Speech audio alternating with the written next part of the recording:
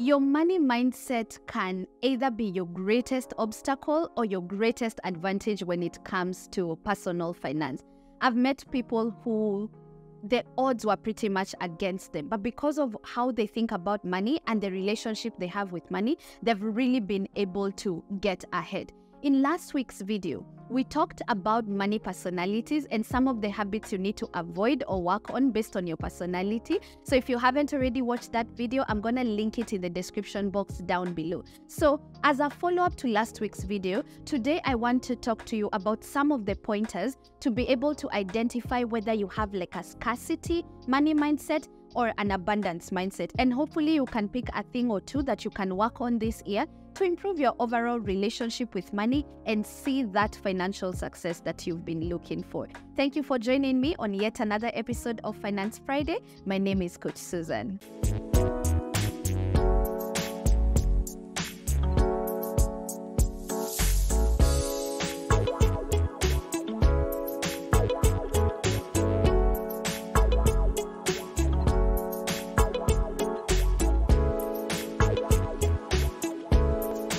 So let's start with some definitions. What exactly is a scarcity mindset? A scarcity mindset is a belief that there's never enough to go around. And people with a scarcity mindset are always worried about not having enough money, opportunities, or resources. An abundance mindset, the definition on the other hand, is when you have an abundance mindset, you're more likely to feel like there's more or there's enough for all of us. And because of that, you're able to make very abundant and wise financial decisions because they're not cropping from a place of lack. So let's identify, how do I know I have a scarcity mindset or how do I know I have an abundance mindset? So the first sign of a scarcity mindset is you believe in limited resources. Like for you, money stems from a place of fear that it will run out.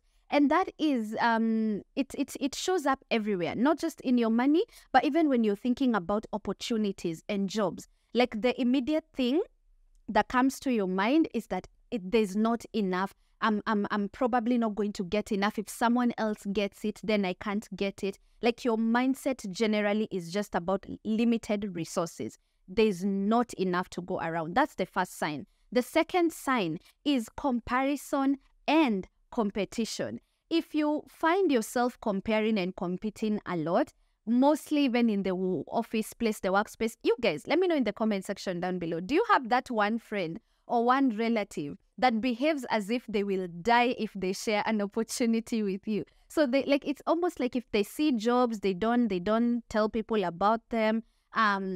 If they see business opportunities or they're in the same business line, these people will never ever recommend you or even let you know that the opportunity is available, because to them it's all about competition and actually comparison. And this is a scarcity driven mindset.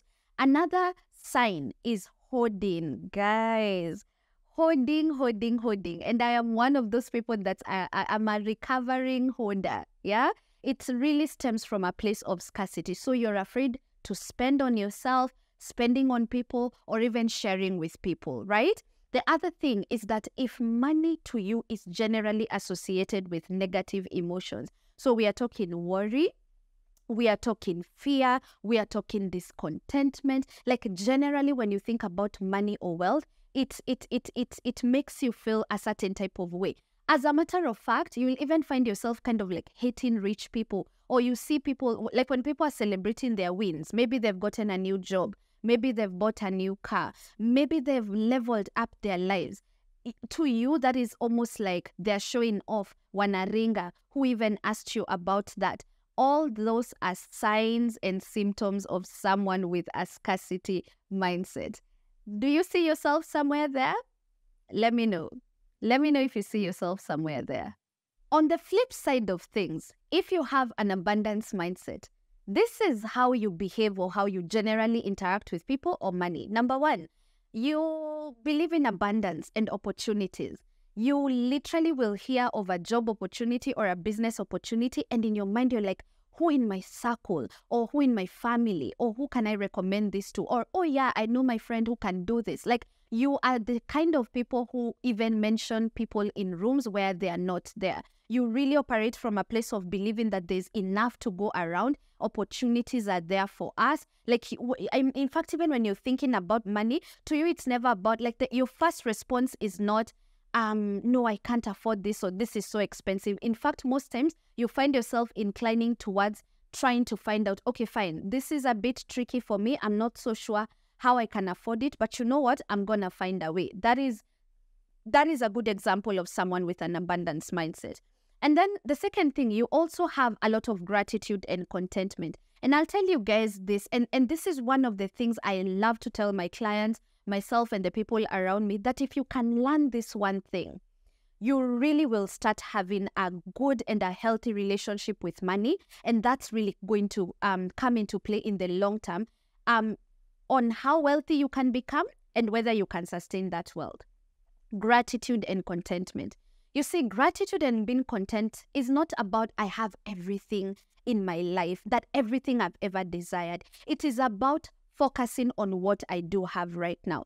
Listen, guys, all of us, even the richest people or the people we look at and we're like, they're the richest people alive, they all have something that they desire. Like, if you never get out of the rat race of always wanting more and always wanting better, you will get to millionaire status and still feel like it's not enough. You get to billionaire status and want to grab more, or even still. You guys have never wondered why people are billionaires and they're still kind of like doing shady deals and all that.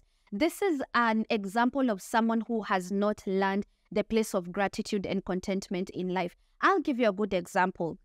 Today, as we stand here right now, or as we sit here right now, there's a lot that I desire, and there's a lot that I want for myself that I do not have a single clue how I will access. And instead of focusing on that, I prefer to look at it from the perspective of, there's a day I used to wear hand-me-downs, and now I can afford to buy clothes for myself. There's a day I never used to be able to like afford a decent meal with my friends for a night out or a dinner, and now I can do that. You see, the more you start looking at it from the perspective of what do I have right now that I'm grateful for, you condition your mind to be content with what you have. But the moment you never have any form of gratitude about what you have today, and it comes to the very basics of things, that you have clothes, that you have a roof over your head. The fact that you're watching me right now, you're very privileged because you have bundles to do that. Like, there are people who live way below the poverty line, and that 100 bob that you spent today to buy bundles and just hang around online, on YouTube, on Instagram, that's someone's meal for today. I think when you operate in that mental space, I kid you not, guys, you will actually be more appreciative of what you have and focus less on what you don't have. And that way, utaacha wivu ndogo ndogo. You understand? You'll not be looking at people who are celebrating their wins and you hate them for it, or you think everyone is sleeping with people to get to where they are, or you think everyone is doing wash business. I do recognize that there are people who do that, but guys, you will never attract good things in your life if what you see or what you observe is all the negatives in other people's lives or coveting, and that is operating from a place of abundance. Another indication is generosity and giving. Even with little, you'll find that there are people who will literally be like, you have 200, and then you meet someone, they're in trouble, maybe your friend, and you're happy to give out the 100 or the 50. You operate from a place of giving and generosity, and it's not just coming from a place of you have much. There are people who have so much money that don't give at all, and there are people who don't have a lot of money, but they still give and help out and they are generous. That's an abundance mindset. And then obviously, positive emotions when it comes to money. Like, look at your circle right now. And I'm very curious. Let me know.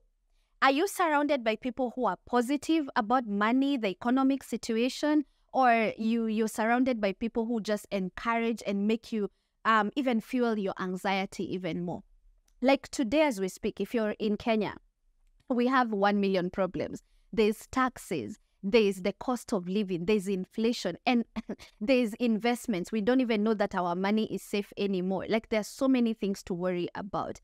But then you see, if you're surrounded by people whose talk about money is all about doom and destruction, like you'll even be afraid to invest. I know people right now who are just holding their money because everyone is talking about all the bad things that will happen to our investments. But then I've also met people who are not bothered at all. They're not worried. They've understood how the market works, how recessions work. The people around them are also not panicky, right? And because of that, listen, you absorb that. Like the people around you, the 5 people closest to you, that's who you are. So if you surround yourself with people who are negative about money, all we do is complain, or rather all they do is complain about money, the government, hakuna pesa and all that. That's ideally the kind of reality you will allow yourself to live in. I talked about this in a previous video, and I told you guys that one of the things that helped me come out of poverty is to surround myself with people who are ideally not in my situation. It was to sit in tables where I didn't even deserve to sit at,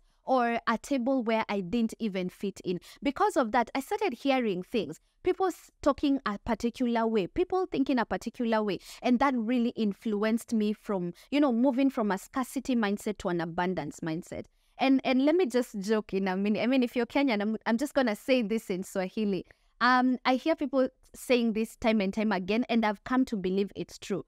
Wewe sema ndo hauna pesa ukiwa peke yako. Watu kunje wako na pesa. Ask guys complain about the economy, someone is flying first class here in Kenya. So change your mindset. So guys, these are the pointers of an abundance mindset. So I just want to take maybe the last minutes of this video and talk to you about how can you, if you've discovered that you have signs of a scarcity mindset, how can you kind of like slowly start shifting and experiencing that paradigm shift where you move from a scarcity mindset to an abundance mindset. So here is what you can do. Number 1, identify your limiting beliefs and challenge them. What are some of the things you think about money? What are some of the things that you feel are holding you back? Like, why do you think money is hard to make? Why do you believe there are no jobs in Kenya? Why do you believe you cannot make money in your business or your degree? Why?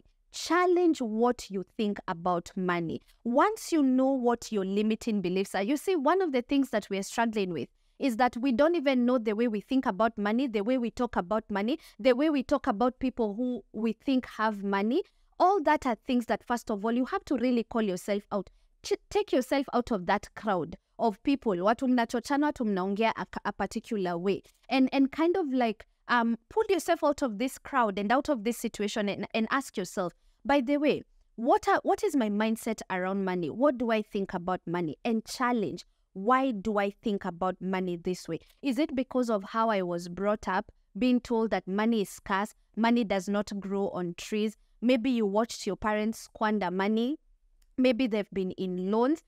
First of all, identify why you relate to money the way you do and why you think about money, and then challenge that. Is it a fact, really, that there's no money? Is it a fact, really, that as a business owner, I can't budget? Is it a fact, really, that as a freelancer who earns irregular income, I can't get a handle on my finances? Is it a fact? So challenge the way you think about money, okay? Number 2, focus on what you can do, not what you can't do. And I love to challenge people to think about this. What do you have in your hands right now? Fine, you don't have a job, but what do you have in your hands right now? You're not getting paid the best kind of money, but what do you have in your hands right now? Right? Your parents are not a trust fund kind of parents. They didn't leave you an inheritance. But what do you have in your hands right now? Some of us have time. You have so much time. What are you doing with it? Are you Netflixing? Are you spending 8 hours on Instagram, on, TikTok? Like, what are you doing with your time? Time is money. You may not have money right now, but like, you could use the time that you have, this idle time that you have right now, to acquire demand-driven skills, to learn. Do you know, guys, I mean, and I know I've shared this before. When I lost my job and COVID started, like, I was pretty much idle and there was nowhere to go. Instead of kind of like spending all my time online, I decided to be a creator instead of a consumer. And that's how my business was born. Instead of being online and complaining and panicking and just kind of like doing nothing with my time, I decided to, every Friday, make some of these videos on Instagram, talk to people about what money market funds are. I had In my hands, I didn't have a job, I didn't have money, but I had head knowledge and I had time. I did something with that. So think about what you can achieve for yourself in the future. What are your goals? What would you want your money to do for you? And start planning from there. So instead of complaining about the government and about the economy, ask yourself. And I remember, I told you guys, this is reality in your head. It's not what's truly happening. Some of these conversations, you first of all have to change them from inside of your mind. Okay, so yes, I know it's difficult, and especially if you've already gotten so used to complaining. A complaining mind, a complaining mouth, and a complaining heart is very different to kind of like shift. And trust me, look around and look at the people who are really able to pull their minds out of that place of complaining, comparison, and excuses and blaming everyone but themselves. Those are the people who truly make it. So focus on what you can do, not what you cannot do. And then finally, realize that money is not a challenge or an issue just for you. We are all struggling with it.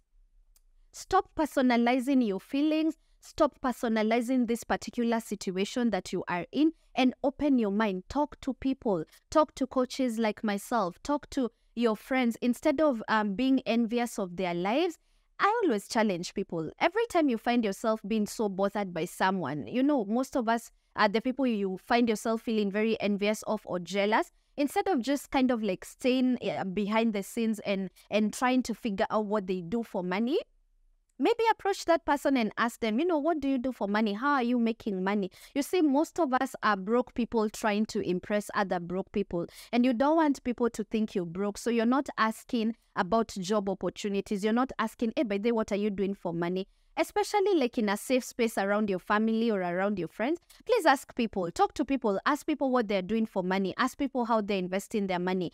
Ask people how they got out of debt. There's always something that someone can teach you or that can help you with that you didn't know. Whether the person is older, richer, poorer, younger than you, if you have a heart of learning and if you have an open mind, there's always going to be something that someone can teach you that you don't know. So be open to hearing different perspectives. And if you keep practicing these things, you'll find yourself slowly moving from that place of scarcity, that place of bitterness, that place of negative emotions when it comes to money, and you'll start moving towards where your mind automatically thinks it's possible to make money. It's possible to budget. It's possible for your business to grow in the next 1 year, 2 years. It's possible for you to literally start from scratch and be somewhere in less than 5 years from now. Your mind will move from scarcity and start moving towards abundance. It's a mindset thing. So as long as you discover that the issue is up in here, it's not out here mostly. You can have all the conditions that are ripe for you to succeed in, but as long as you've not seen that in your mind first, it's impossible. And guys, I know this sounds very woo-woo, but trust me, if you've practiced a mindset change in any area of your life, please let us know in the comment section down below whether the mindset shift has been impactful in you seeing results in that area. Because for me, finances, like everything was against me, from upbringing to the schools I went to the cards that were dealt at me when I graduated, I lost my job and all that. Like there are so many things that worked against me in the, like literally physically or looking at things. But like, I think the fact that my mindset has always been very resilient, and I've been working on being more positive and speaking life instead of always complaining, and then being very proactive with what I'm doing with my mind and what I'm doing with my time. I feel like majority of the success I've had has really just originated from working on my mindset. So I really hope that this video was helpful to you, that it has challenged you to examine how you think about money, and most importantly, how you talk about money. Because as a man thinketh, so is he. So think differently, and therefore you'll act differently. And when you act differently, the results are going to be different. So let me know if you've enjoyed this video, if it has made sense to you. And also share this video with your friends so that we can learn together. Thank you so much for watching, and I'll see you on the next episode of Finance Friday.